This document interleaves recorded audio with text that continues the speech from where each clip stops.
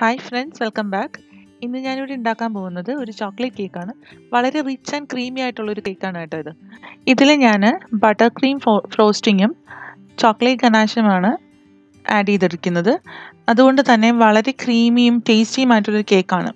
പിന്നെ ഞാനിത് ഓവനിൽ ബേക്ക് ചെയ്തെടുത്ത കേക്കല്ല, ഞാൻ അടുപ്പിൽ കുക്ക് ചെയ്തെടുത്തതാണ് കേട്ടോ. അത് കാരണം ഓവൻ ഇല്ലെങ്കിൽ നിങ്ങൾ വിഷമിക്കേണ്ട ആവശ്യമില്ല. നമുക്ക് അടുപ്പിൽ തന്നെ വളരെ സോഫ്റ്റ് ആൻഡ് സ്പോഞ്ചി ആയിട്ട് കേക്ക് ഉണ്ടാക്കിയെടുക്കാൻ പറ്റും. പിന്നെ നമ്മൾ പുറമേ നിന്ന് വാങ്ങുന്ന കേക്കിനേക്കാളും വളരെ ഹെൽത്തി ആയിട്ട് ഉണ്ടാക്കാം നമുക്ക് വീട്ടിൽ. കുട്ടികൾക്കൊക്കെ കൊടുക്കുന്നതല്ലേ. അപ്പോൾ നമുക്ക് ഹെൽത്ത് വൈസും ഇത് വളരെ നല്ലതാണ്. അപ്പോൾ വീഡിയോയിലേക്ക് കടക്കുന്നതിന് മുൻപേ ആദ്യമായിട്ടാണ് എൻ്റെ ഈ ചാനൽ കാണുന്നതെങ്കിൽ സബ്സ്ക്രൈബ് ചെയ്യാൻ മറക്കരുത്. സബ്സ്ക്രൈബ് ചെയ്യുന്നതോടൊപ്പം തന്നെയുള്ള ബെൽ ഐക്കൺ കൂടി നിങ്ങളൊന്ന് ക്ലിക്ക് ചെയ്യുക. അപ്പോൾ 3 ഓപ്ഷൻ വരും. അതിൽ ഓൾ എന്ന ഓപ്ഷൻ വേണം നിങ്ങൾ പ്രസ് ചെയ്യാനായിട്ട്. എങ്കിൽ മാത്രമേ ഇനിയും ഞാൻ അപ്ലോഡ് ചെയ്യുന്ന വീഡിയോസിൻ്റെ നോട്ടിഫിക്കേഷൻ നിങ്ങൾക്ക് ലഭിക്കുകയുള്ളൂ.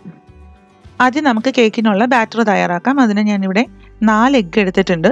ഇതിൻ്റെ വൈറ്റും യെല്ലോയും ഒന്ന് സെപ്പറേറ്റ് ചെയ്തെടുക്കാം. അപ്പോൾ വൈറ്റും യെല്ലോയും സെപ്പറേറ്റ് ചെയ്തെടുത്തിട്ടുണ്ട്. പിന്നെ 1 കപ്പ് പൊടിച്ച പഞ്ചസാരയും എടുത്തിട്ടുണ്ട്. പൊടിക്കാത്ത പഞ്ചസാരയാണെങ്കിൽ 1/4 കപ്പ് എടുത്താൽ മതിയാവും. അപ്പോൾ നമുക്കിനി കേക്ക് വൈറ്റൊന്ന് നന്നായിട്ട് അടിച്ചെടുക്കാം. അതിനായിട്ട് ഞാനിവിടെ ഒരു ഹാൻഡ് ബീറ്ററാണ് യൂസ് ചെയ്യുന്നത്. അപ്പോൾ ഇത് നന്നായിട്ടൊന്ന് മിക്സ് ചെയ്തെടുക്കണം. നന്നായിട്ട് ബ്ലെൻഡ് ചെയ്തെടുക്കാം. അപ്പോൾ ബ്ലെൻഡ് ചെയ്യുമ്പോൾ നമുക്ക് ആ പൊടിച്ച പഞ്ചസാര കുറേശ്ശെ അതിലേക്ക് ആഡ് ചെയ്ത് കൊടുക്കാം. അപ്പോൾ ഫൈനലി നമുക്കൊരു തിക്ക് കൺസിസ്റ്റൻസി ബാറ്റർ കിട്ടും, നല്ല വൈറ്റ് കളറിൽ. അപ്പോൾ അതുവരെ നമുക്ക് പഞ്ചസാര കുറേശ്ശെ ആഡ് ചെയ്ത് ഒന്ന് മിക്സ് ചെയ്തെടുക്കാം.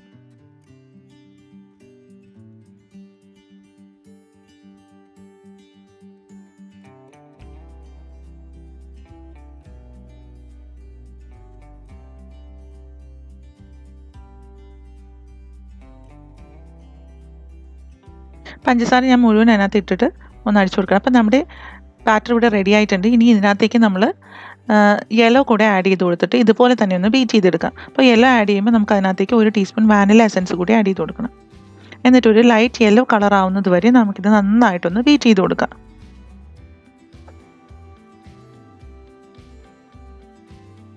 അപ്പോൾ നമ്മുടെ ബാറ്റർ ഇവിടെ റെഡി ആയിട്ടുണ്ട്. ഇനി നമുക്ക് ഇതിനകത്തേക്ക് 100 ml ഓയിൽ കൂടി ഒഴിച്ചു കൊടുക്കാം. അപ്പോൾ ഓയിൽ ഒഴിച്ചു കഴിഞ്ഞാൽ ഒരുപാട് നേരം പിന്നെ ബ്ലെൻഡ് ചെയ്യാൻ പാടില്ല. ഇനി നമുക്ക് ഡ്രൈ ഇൻഗ്രീഡിയൻസ് എല്ലാം സീവ് ചെയ്തെടുക്കാം. 1 കപ്പ് മൈദ മാവ്, 1/4 cup cocoa powder, 1 teaspoon baking powder, 1/2 teaspoon baking soda. ഇതെല്ലാം കൂടെ നമുക്ക് നന്നായിട്ടൊന്ന് സീവ് ചെയ്തെടുക്കാം കേട്ടോ. അപ്പോൾ നമ്മുടെ ഡ്രൈ ഇൻഗ്രീഡിയൻസ് എല്ലാം നന്നായിട്ട് നമ്മൾ സീവ് ചെയ്തെടുത്തിട്ടുണ്ട്. ഇനി നമുക്ക് ഇത് നമ്മുടെ എഗ് ബാറ്ററിലേക്ക് ഇട്ട് കൊടുത്ത് ഫോൾഡ് ചെയ്തെടുക്കണം. ഒരുപാട് അങ്ങ് ഓവർ മിക്സ് ചെയ്യരുത്. ജസ്റ്റ് ഇതുപോലെ ഒന്ന് ഫോൾഡ് ചെയ്ത് കൊടുത്താൽ മതി കേട്ടോ. ഇവിടെ മാവ് ആഡ് ചെയ്ത് കൊടുക്കുന്നതനുസരിച്ച് നമ്മുടെ ബാറ്റർ തിക്കാവും. അപ്പോൾ നമുക്ക് അതിനകത്തേക്ക് 1/2 കപ്പ് പാല് റൂം ടെമ്പറേച്ചറിലായിരിക്കണം കേട്ടോ. അതും കൂടെ നമുക്കൊന്ന് ആഡ് ചെയ്ത് കൊടുക്കാം. അതുപോലെ തന്നെ എഗ്ഗും നമ്മൾ ആഡ് ചെയ്യുമ്പോൾ റൂം ടെമ്പറേച്ചറിലുള്ള എഗ്ഗ് വേണം ആഡ് ചെയ്ത് കൊടുക്കാനായിട്ട്. ഇനി കുറച്ച് ഉപ്പ്, 1/2 ടീസ്പൂൺ ഉപ്പ് കൂടി ഇതിനകത്തേക്ക് ആഡ് ചെയ്ത് കൊടുത്തിട്ട് വീണ്ടും ഒന്ന് ഫോൾഡ് ചെയ്തെടുക്കാം. അപ്പോൾ നമ്മൾ ഈ മാവ് ആഡ് ചെയ്ത് തുടങ്ങിക്കഴിഞ്ഞാൽ പിന്നെ ജസ്റ്റ് ഇതുപോലെ ഫോൾഡ് ചെയ്തെടുക്കാനേ പാടുള്ളൂ. അപ്പം നമ്മുടെ കേക്ക് ബാറ്റർ തയ്യാറായിട്ടുണ്ട്. കണ്ടില്ലേ, ഇതിൻ്റെ കൺസിസ്റ്റൻസി ഇതാണ്. ഇനി നമുക്കിതൊന്ന് ബേക്ക് ചെയ്തെടുക്കാം. അതിനായിട്ട് ഞാനൊരു ഡീപ്പ് പാനാണ് എടുത്തിരിക്കുന്നത്. ഇത് നമുക്കൊന്ന് പ്രീ ഹീറ്റ് ചെയ്യാൻ വെക്കണം. ആ സമയത്ത് ഞാൻ കേക്ക് ടിൻ തയ്യാറാക്കി എടുത്തിട്ടുണ്ട്. ഞാൻ താഴെ ഒരു ബട്ടർ പേപ്പർ ഇട്ട് കൊടുത്തിട്ട് സൈഡിലൊക്കെ മാവ് ഡസ്റ്റ് ചെയ്ത് കൊടുത്തിട്ടുണ്ട് കേട്ടോ. ആദ്യം കുറച്ച് എണ്ണ തടകിയിട്ട് മാവ് ഡസ്റ്റ് ചെയ്ത് കൊടുത്തിട്ടുണ്ട്. ഇനി നമ്മൾ കേക്ക് ബാറ്റർ ഇതിനകത്തേക്ക് ട്രാൻസ്ഫർ ചെയ്ത് കൊടുക്കാം. അപ്പോൾ അതിനുശേഷം നമുക്കിതൊന്ന് ടാപ്പ് ചെയ്ത് കൊടുക്കണം കേട്ടോ. അതിനകത്ത് എക്സ്ട്രാ എയർ ബബിൾസ് ഒക്കെ ട്രാപ്പ് ആയിട്ടുണ്ടെങ്കിൽ അതൊക്കെ പോകാനായിട്ട് നമുക്കിതൊന്ന് ടാപ്പ് ചെയ്ത് കൊടുക്കാം. ഇപ്പോൾ നമ്മുടെ പാൻ അവിടെ നല്ലതുപോലെ ഹീറ്റായി വന്നിട്ടുണ്ട്. നമുക്കിതിനകത്തേക്ക് നമ്മുടെ കേക്കിൻ്റെ ബാറ്റർ വെച്ച് കൊടുക്കാം കേട്ടോ. ഇനി നമുക്കിതൊരു 45 മിനിറ്റ്സ് ചെറിയ തീയിൽ വെച്ച് വേവിച്ചെടുക്കണം കേട്ടോ. 45 മിനിറ്റ്സ്. നിങ്ങളിത് ബേക്ക് ചെയ്യാൻ ഓവനാണ് യൂസ് ചെയ്യുന്നതെങ്കിൽ 180 ഡിഗ്രിയിൽ 45 മിനിറ്റ്സ് ബേക്ക് ചെയ്തെടുക്കണം. അപ്പോൾ നമ്മുടെ കേക്ക് ഇവിടെ റെഡി ആയിട്ടുണ്ട്. നമുക്കൊരു സ്ക്വയർ വെച്ചൊന്ന് ചെക്ക് ചെയ്ത് നോക്കാം. നമുക്കത് തണുക്കുന്നത് വരെ ഒന്ന് വെയിറ്റ് ചെയ്യാം. അപ്പോൾ നമ്മുടെ കേക്ക് ഇവിടെ തണുത്തിട്ടുണ്ട്. നമുക്കിനി ആ കേക്ക് ആ പാനിൽ നിന്ന് മാറ്റിയെടുക്കാം. അപ്പോൾ നമുക്ക് വളരെ സോഫ്റ്റ് ആൻഡ് സ്പോഞ്ചി കേക്ക് കിട്ടിയിട്ടുണ്ട്. കണ്ടില്ലേ, നല്ല പെർഫെക്റ്റ് ആയിട്ടുള്ള കേക്കാണ് നമുക്ക് കിട്ടിയിരിക്കുന്നത്. കേക്ക് ഐസിങ് ചെയ്യാനായിട്ട് നമുക്കിനി ഷുഗർ സിറപ്പ് തയ്യാറാക്കി എടുക്കാം. ഷുഗർ സിറപ്പിനായിട്ട് 1/2 കപ്പ് വെള്ളം എടുത്തിട്ടുണ്ട്. അതിലേക്ക് ഞാൻ 1/2 കപ്പ് പഞ്ചസാര ആഡ് ചെയ്ത് കൊടുക്കുകയാണ്. പിന്നെ 1/4 ടീസ്പൂണോളം കോഫി പൗഡർ. സാധാരണ നമ്മൾ ചോക്ലേറ്റ് കേക്ക് ഉണ്ടാക്കുമ്പോൾ കോഫി പൗഡർ ആഡ് ചെയ്ത് കൊടുക്കാറുണ്ട്.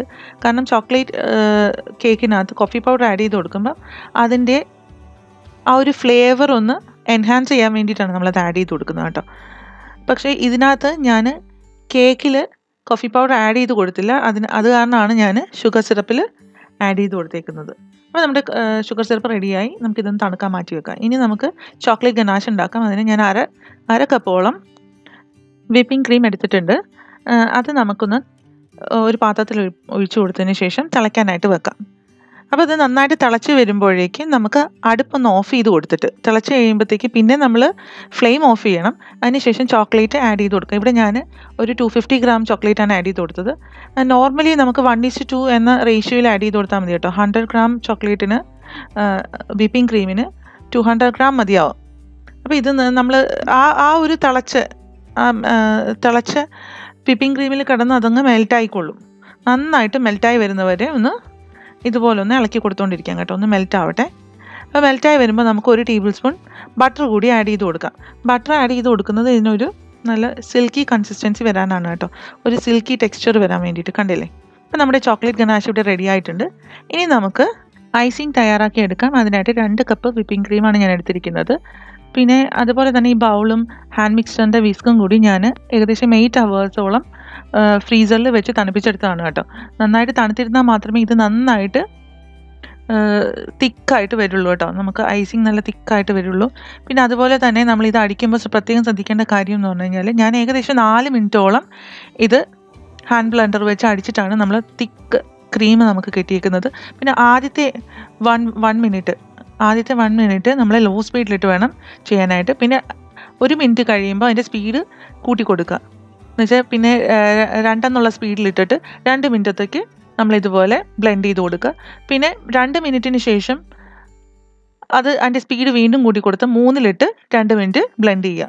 അപ്പോൾ ഈ ഓർഡറിൽ നിങ്ങൾ ചെയ്യുവാണെങ്കിൽ നിങ്ങൾക്ക് പെർഫെക്റ്റ് ക്രീം കിട്ടും കേട്ടോ. പിന്നെ അതുകൂടാതെ തന്നെ ഇതിനകത്തേക്ക് നമ്മൾ 1 കപ്പ് ഐസിങ് ഷുഗറും കൂടി ആഡ് ചെയ്ത് കൊടുക്കണം. ഈ സമയത്ത് കുറേശ്ശെ ആയിട്ട് 1 കപ്പ് ഐസിങ് ഷുഗർ ആഡ് ചെയ്ത് കൊടുക്കാം. പക്ഷേ ഷുഗർ നമ്മൾ സ്വീറ്റിന് വേണ്ടിയിട്ട് ആഡ് ചെയ്ത് കൊടുക്കുകയാണ്. ഷുഗർ ആഡ് ചെയ്ത് കൊടുക്കുന്നതുകൊണ്ട് ഇത് വിപ്റ്റായി കിട്ടണമെന്നൊന്നുമില്ല. അപ്പം നമുക്കിവിടെ ക്രീം തയ്യാറായി കിട്ടിയിട്ടുണ്ട്. ഐസിങ് പെർഫെക്റ്റ് ആയിട്ട് കിട്ടിയിട്ടുണ്ട് കേട്ടോ. കണ്ടില്ലേ? നമ്മുടെ ഐസിങ് ഒക്കെ പെർഫെക്റ്റ് ആയിട്ടുണ്ട്. ഇനി നമുക്ക് കേക്ക് ഒന്ന് 3 ലെയറായിട്ട് കട്ട് ചെയ്തെടുക്കണം.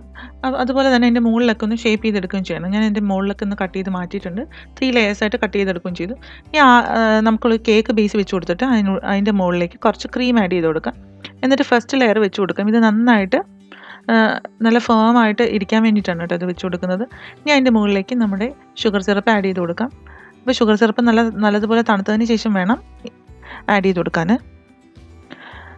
ഇനി ഇതിൻ്റെ മുകളിലേക്ക് നമുക്ക് ക്രീം ഒരു തിക്ക് ലെയർ ആഡ് ചെയ്ത് കൊടുക്കാം.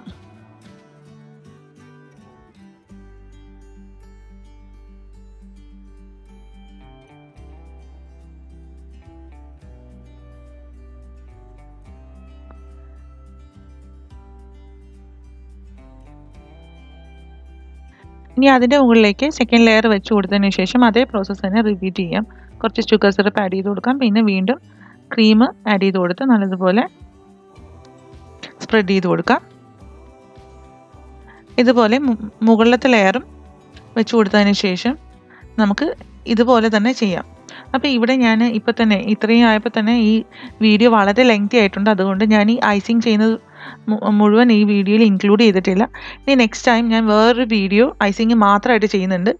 ഇപ്പം ഞാൻ ചെയ്തിരിക്കുന്നത് ഇതിൻ്റെ മുകളിൽ ഈ ഐസിങ് ഫുള്ളായിട്ട് കവർ ചെയ്ത് കൊടുത്തതിന് ശേഷം അതിൻ്റെ മുകളിലേക്ക് ആ ചോക്ലേറ്റ് ഗനാഷ് ഒഴിച്ചു കൊടുക്കുകയാണ് ചെയ്തത്. എന്നിട്ട് അതിൻ്റെ മുകളിൽ അതേ ബട്ടർ ക്രീം കൊണ്ട് 3 ഫ്ലവേഴ്സ് ഉണ്ടാക്കിയിട്ടുണ്ട്. അതുപോലെ തന്നെ സൈഡിലും ഒന്ന് ഡെക്കറേറ്റ് ചെയ്ത് കൊടുത്തിട്ടുണ്ട്. പിന്നെ കുറച്ച് സ്പ്രിങ്കിൾസും അതിൻ്റെ മുകളിലേക്ക് ഇട്ട് കൊടുത്തിട്ടുണ്ട്. അപ്പോൾ അതാണ് ഈ കേക്കിൽ ഞാൻ ചെയ്തിട്ടുള്ളത്. വിശദമായിട്ട് ഞാൻ ഐസിങ് ചെയ്യുന്നത് മറ്റൊരു വീഡിയോയിൽ ഉൾപ്പെടുത്തുന്നതായിരിക്കും. അപ്പോൾ നിങ്ങളെല്ലാവരും ഈ റെസിപ്പി ഒന്ന് ട്രൈ ചെയ്ത് നോക്കണം. ട്രൈ ചെയ്ത് നോക്കിയിട്ട് എന്നെ ഫീഡ്ബാക്ക് അറിയിക്കാൻ മറക്കരുത്. പിന്നെ നിങ്ങൾക്ക് ഈ വീഡിയോ ഇഷ്ടമായെങ്കിൽ ലൈക്ക് ചെയ്യുക, നിങ്ങളുടെ കൂട്ടുകാർക്ക് ഷെയർ ചെയ്യുക. പിന്നെ എൻ്റെ ഫേസ്ബുക്ക് പേജ് ബെറ്റ്സീസ് കിച്ചൺ ഫോളോ ചെയ്യാൻ മറക്കരുത്. അപ്പോൾ മറ്റൊരു നല്ലൊരു വീഡിയോയുമായി വരുന്നത് വരെ എല്ലാവർക്കും എൻ്റെ ബൈ.